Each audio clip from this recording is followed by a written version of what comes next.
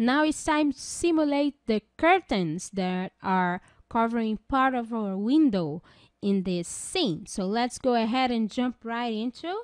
Okay, so I'm going to switch to any view that I'm not using.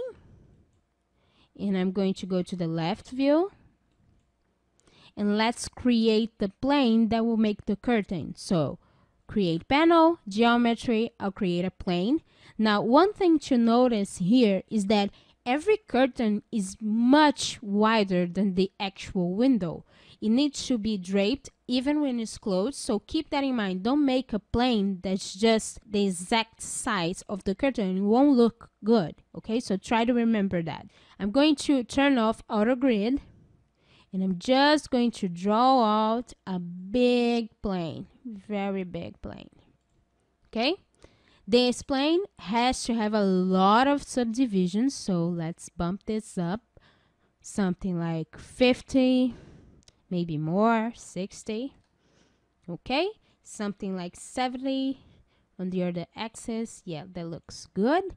I'm going to rename this curtain 01. Now, this curtain, we need to drape this.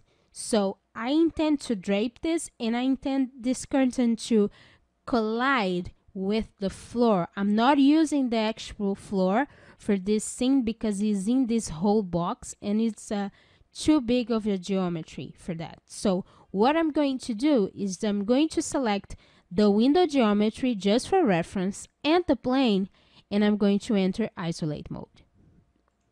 Like I said, the window geometry is just for reference. It's just so we can see the size of the window and be aware of that when we're simulating.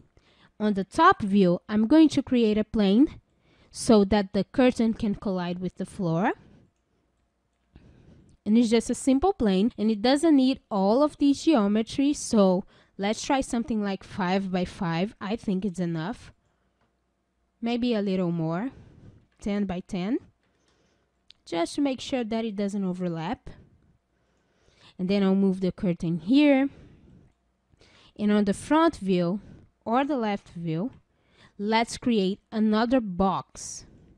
This box is going to serve as the object that we're going to use to drape the curtain. So it needs to overlap with the curtain. It needs to be with the curtain inside of it. Okay? And just to make the simulation easier, I'm going to add a few subdivisions, but I'm just going to add them on the width because the length is not important. So I'm going to put 15 just to make it a little easier. And I'm going to call this Collide 01. So pretty quick to set this up. I'm going to select the plane, convert this to editable poly, and I'm going to add a cloth modifier. Once that's done, I'll enter object properties and I'll add the Collide 01 and the plane. So the plane is the floor, so it's clearly a collision object. And the Collide 01 is also a collision object. And the curtain is a cloth. And we're going to select, let's see, something like a cotton preset. Cotton, I think, is good for this. You can choose whatever you like. Silk tends to have problems, okay? If you choose silk, it's kind of problematic. You can try, but it would take a couple of tries for it to work. I'm going to go with cotton and click OK. And in here, in the left view, there are a few things we need to do. First, we're going to expand the cloth, enter the group section, and we're going to select every vertex that is within the box. Once that's done, I'm going to make a group, rename whatever. And then here, we can see that this group is unassigned. So we need to assign this. We're going to assign the surface mode. And when we're in the surface mode, we need to tell surface to who. And the who is the box that we created. So I'm going to click the box. And you can see here that now it's surface to Collide 01. I'm going to go back to the overall cloth, and then it's just a matter of simulate local, let it settle a bit, and then we grab the box and we start to shrink it down. So very slowly, be patient because this is a very slow process. Just be patient, very slowly.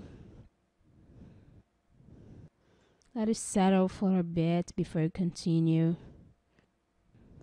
And I'm just shrinking the box and it's draping the curtain. I'm gonna do a little more.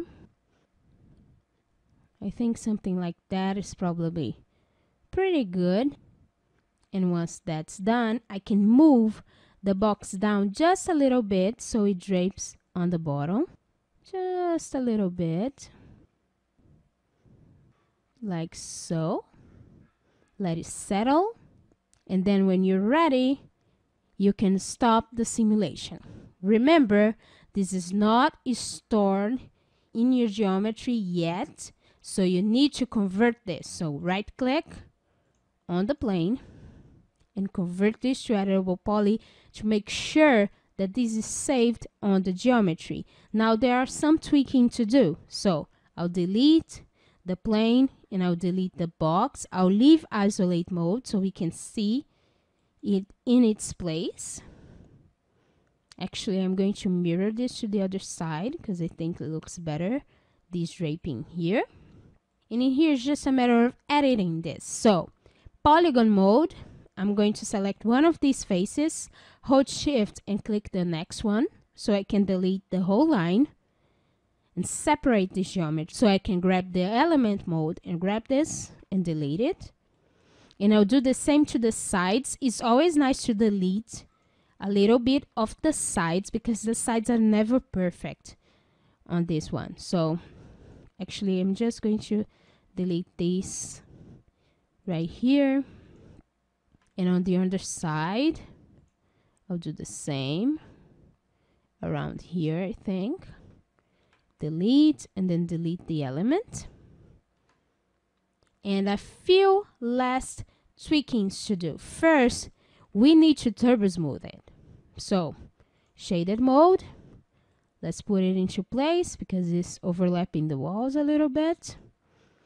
Let's turbo smooth it.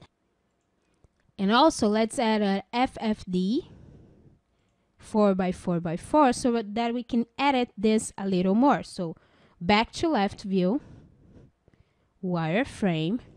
Let's just expand the FFD, get to its control points, and just move this up. And then you can just, tweak this. Something like this. Just so it's straighter. And there you go.